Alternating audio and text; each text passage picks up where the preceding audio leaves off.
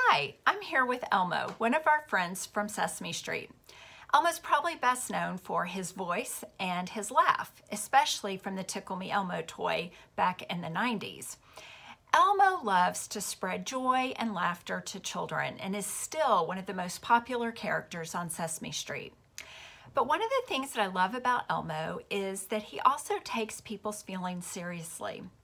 I was recently, this week, scanning through various clips of Sesame Street and came across one with Elmo and Grover. And Grover was trying to learn how to roller skate, and he was having a really tough time.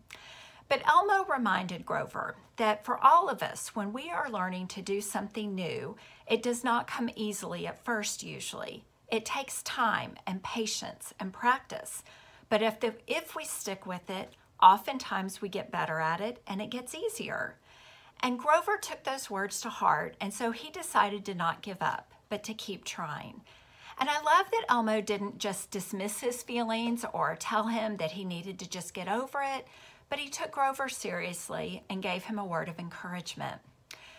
Our scripture for this Sunday is from Philippians chapter 4, and in it, the Apostle Paul is telling the Philippians, "Rejoice always." And again, I say rejoice.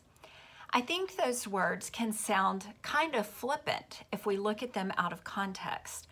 But on Sunday, we're going to take a closer look at what was happening in Paul's life, what was happening with the Philippians. And we're going to see that they weren't living in some sort of Christian utopia where everybody was getting along and everything was good. They were facing their own problems. And still, Paul encouraged them to rejoice, to find joy.